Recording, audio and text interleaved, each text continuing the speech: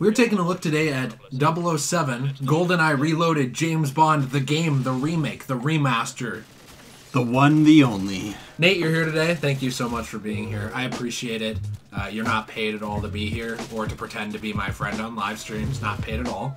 And we are glad to be taking a look today at James Bond, a film franchise we both love, and a game that you grew up with. I did not. So yeah, I probably put in 500 to 600 hours on this game on the Wii. On the Wii, just okay. On multiplayer. I played that game almost every single day of my life. Yeah, on the original release. Yep. So now we're looking at the remaster, and we're taking a look at the things it did right. Our first thing is definitely the voice acting, kind of. Kind of. Because I gotta commend you. If you make a movie tie-in game in any way, or connect it even loosely to movies, and you get the original voice actors of the characters, there's something good about that. Yeah, that's pretty cool. Yeah, like you obviously took the effort to do so, but I will say that Daniel Craig playing James Bond in this seems really bored.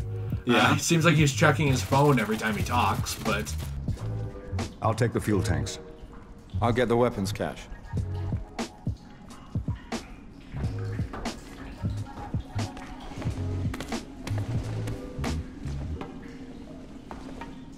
Last one out buys the first round. You're on. Yeah, I guess it's kind of a mixed bag because on the one hand, it's cool because we got Daniel Craig and not like dollar store Dennis Leg or something, but you know, it's but on the other hand, it's like he doesn't sound interested. No, he seems like he's really bored. It kind of seems like his hand is outstretched, like, just give me the money. And then he kind of just, like, says his lines and then moves on with his life. Yeah, it really does, yeah. I think Judi Dench sounds a lot more interested in the movie, or in the game. She sounds like she does in the movies, yeah. I think. Yeah. But Craig does not seem too hyped to be there. I wonder if there's any behind-the-scenes stuff on that, because I'd love to look it up. Yeah. And see if he looks as bored as he sounds. But it is really cool that he was voiced. Oh, for sure. Game. Our second thing we have, too, is that there definitely is a good selection of weaponry in this game.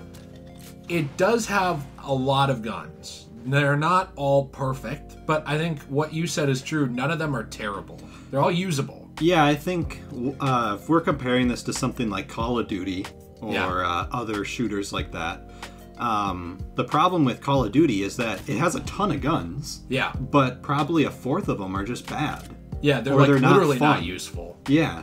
This one, I would actually make the argument that every gun in the game is at least useful. Yeah. And fun in its own way. Like, there's not any bad guns. I would agree with you. There's ones that are better than others, but none of them you pick up and you're like, well, this is worthless. Right. You know, it's not like playing Black Ops 3 and you pick up the Shiva and you're like, well, I might as well just be fighting with my fists. Yeah, exactly. This is something where every tool is actually interesting and usable. Yeah, you can actually pick up a gun, any gun in the game, and it works. Yeah, So. and I like the way that they, honestly, speaking of weaponry, and it's not even something I wrote down, I really do like the way the sound design plays into that too. Like, the guns all sound great. Yeah, like, and they all sound different. They all sound different. They all have good reloads. Like, the bullet bounces sound different. And its sound design is probably one of my favorite things in this game, and something you see throughout even the main menu with the noises and everything. It's just very spy-like. And the music, too, is really good. Yeah, combined with the music. I mean, we didn't write any of that down, but all that stuff does add to the atmosphere a lot. Right. I also think it's good that this ties into the Daniel Craig Bond continuity, if you want it to. Like, it doesn't have to be there. Yeah, like, it takes place between Quantum of Solace and Skyfall. Yep. If you want it to. Like, yeah. it does not affect the story, but it does enhance the story.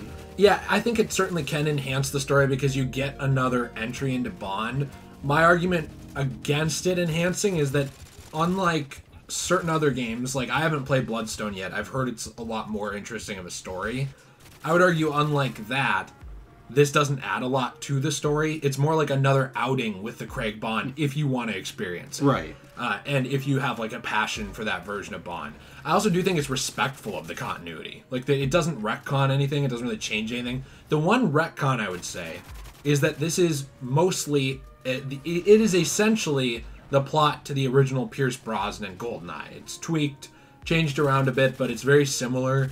So it depends on how you interpret Bond, I think. Because if you interpret it as the timeline starts with Connery and goes all the way up to Craig, you know, which some people do. Yeah. And each of these is a different James Bond, like taking on that name just like the 007 number, then it affects the continuity of the movies. Because obviously then it overrides Pierce Brosnan. But if you see each Bond as his own separate continuity, which I do, a lot of other people do too. Yeah. I think it depends on your take. Then it doesn't affect anything at all. Yeah. I am happy that they did. Going off the second take, I am happy that they did take like an original story. Yeah. Because the original GoldenEye story is actually really cool. Yeah. So I think it's neat that they brought it back and made it the story for like a Daniel Craig game. Yeah, I agree, and I think that it plays it safe, but it's somewhere where it's fine to do so because this was an established story that people loved already. Right. So our next thing that we have that we really enjoyed was actually the fact that like who this is aimed at. It's rated T, so this is obviously, you know, a children/teenager game because all children are playing T games, really. Like if you know. No, not at all. It's very true. It is. So I think that this is actually a good introductory shooter game. Like this is something that, I mean, personally, I don't really care, like, for the most part about video games what my kid is playing, unless it's, like, something ridiculously controversial. Right. But, like, for the most part, I feel like any parent could feel comfortable letting their kid play this. Like, there's not a lot of graphic content at all, very minimal language, but it's not, like, a game that's really toned down, either. Like, it still feels like a competent shooter. Yeah, and the game itself kind of makes you feel like a spy or a soldier. One cool thing about it was actually, you can actually choose what play style you want to do. Yeah. If there's many parts in the game that allow you to do more stealth, but you don't have to do that. You can just run in and start blasting the gun away if you really want to. Yeah, and that's something that we'll talk about it in difficulty. How you play will definitely depend on the difficulty setting when we get into, you know, the things the game did wrong. Because, like, it is great that they have these different styles. I would argue you're, like, mainly incentivized to use stealth on the harder difficulties, but you can choose to do it either way. And it does play into Bond, too. Like, especially Daniel Craig's James Bond, like, he's very much a go loud Bond, especially for the first couple movies. He starts to tone that back into more of a stealthy approach. He can still use it in the early movies. It just depends. So I think this does fit in, too, in that timeline with who Bond was. So, yeah, especially since it takes place right after Quantum. Yeah, or like somewhere between Quantum and Skyfall, because there's not like a hard timeline for these Craig movies. And he really started to, if you were to take them in order, he really started to kind of tone down his approach in Skyfall. Yeah. So this would make sense that it was kind of before that. Yeah, it's sort of going from a military spy to more of a spy. Right. And a transition there. I do like that as well. The final thing, actually, and this is the best part of the game that actually makes it worth owning still, I think, to this day, if you have friends. Like, to play with you. Well, that's a problem. If you have friends to play with you, the multiplayer. Oh, the multiplayer is great. It's honestly great. It's the best part of the game, by far. Yeah, and I gotta say, even though they shut down the online multiplayer, I put so many hours into that. That was so fun. Well, and I know I keep saying this so many times, but I love the online multiplayer. I remember, too, you maxed out your character. Yeah, I believe. And then what happened? You're like, Wii got corrupted? So here's the thing. I actually had a Wii, and then I played the multiplayer so much, which, by the way, this was a problem I had with the online multiplayer. It took you forever to level up. Yeah. But anyways, I got all the way to max level 56. Then my Wii actually broke. Like, all my data got corrupted, so we got a new one. And then I maxed out my character again, and then that Wii broke. And then by that point, we got a Wii U. And then I just, like, started to play it again, but then I kind of just stopped. Well, and they shut down the server shortly after you got the Wii U. Exactly. So it was like... So I maxed out my character twice, which took forever. Yeah, and the annoying thing is, maybe there is some way, you know, through back doors to host your own online party with this game still, because there's a lot of unofficial ways to play multiplayer, even on modded consoles. Yeah. But the official means for playing this are gone. Right. So I do think... It's sad to me, but... It is sad. I don't think anyone would really be on it anymore. Right. But, like, it's too bad that some of these huge companies, like, you know, who can very easily afford it, like, who could... If you think about it, they could afford to keep up a couple servers for this game and just leave it alone. Yeah. They always shut off stuff like this after a certain amount of time, and then it just becomes dead. But you and I played it on split screen. You wiped the floor with me literally every match. I don't think I ever beat you. Probably because I have like 600 hours of experience in this game. Yeah, and I have like 5. But it was really fun. Like, I love the weaponry. I mean, even things like the Moonraker pistol, the Moonraker laser, like the gold-plated revolver. Yeah. There's like a lot there. That you don't even find a lot of this in the campaign, really, though, too. No, one thing I wish they did add for the reloaded one was actually bots. Yeah. Because the thing is, if you have friends that you can play split screen on, split screen is even fun. Yeah. But if you don't have friends that would want to play the game, right, you should have bots that you can just mess around with. Well, and that's the thing too, is like for me, not to get too off track, but like I have friends too where it's like with you and T, it's like, you know, you will play older games with me, but there's also people I know where it's like that just would not be interesting to them. Where Right. It's like, oh, this is a game from 10 years ago, I'd rather play whatever, you know, on the PS4 or Xbox One or whatever.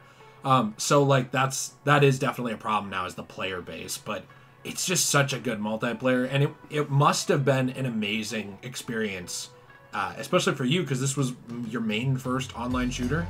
Second main first. Second. I played Battlefront on the Mac. Oh, okay. Back in the day. Yeah, I guess that does count. Yeah, but it was your first like main first person. Yeah.